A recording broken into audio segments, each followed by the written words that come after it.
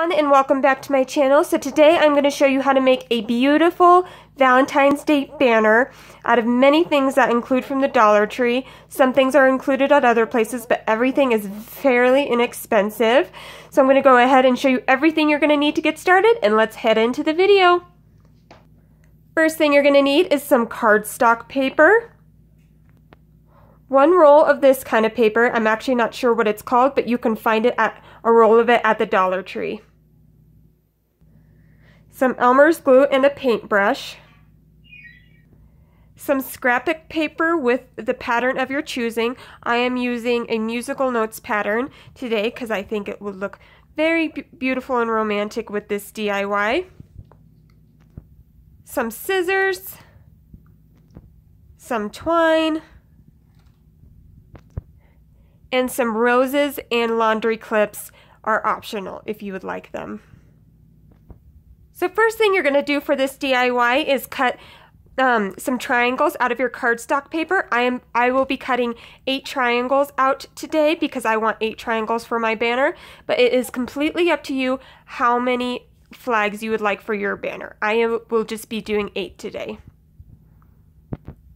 Alright, now that you've cut all your flags out of your cardstock paper, you're going to want to use one of the triangles you cut out to cut double the amount of triangles on this kind of paper that you did on this kind of paper. So I cut out 8 of these, so I will be cutting out 16 of triangles on this one.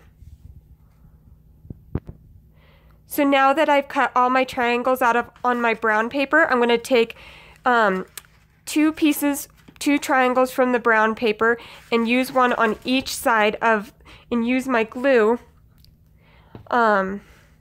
and cover each side of the cardstock paper with glue and use these to cover each side of the triangle. So while I'm waiting for my flag to dry, I'm going to cut out my hearts out of my scrapbook paper. I cut out 2 different size hearts, as you can see here. I'm going to cut out 8 big hearts and then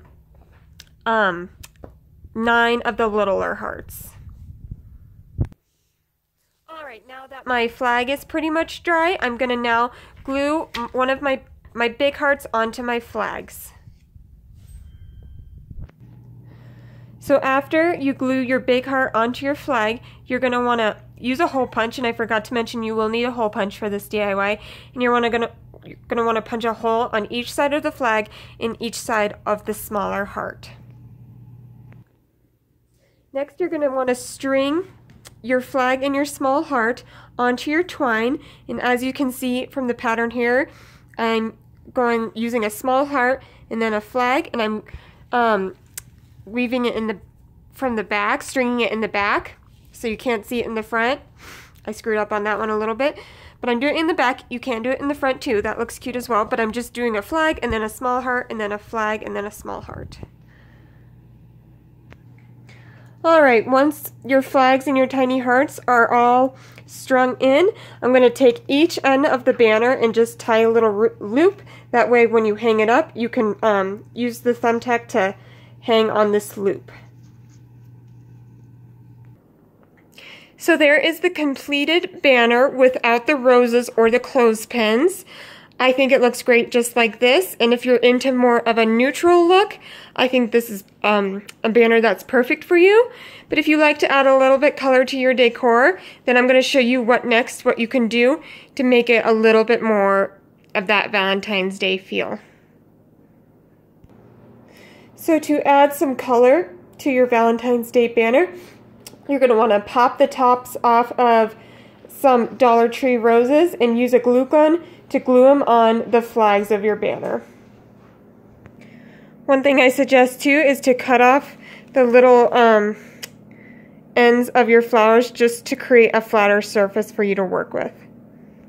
So to show you how I'm putting the roses on, I'm taking my glue gun and just adding a big pile of glue just right in the middle of my heart, and I'm running out of here, and then I take my rose and I just stick it right on there, and I make sure to push pretty hard to make sure the rose is nice and secure on there.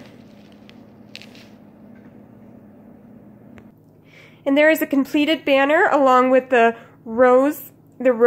I think it turned out very beautiful. I'm actually not one to like a lot of color in my decor, even if it's like Valentine's Day or Christmas decor, but I actually very much love the roses. I think they add such an elegant romantic touch, and I think it's very different and very fun. I hope you guys enjoyed this video. Like and subscribe if you'd like to see more videos from me. I do a lot of DIY farmhouse decor decorating type videos, so I hope you subscribe and stay tuned for those. And I hope you guys have a wonderful day and happy Valentine's Day. Bye-bye.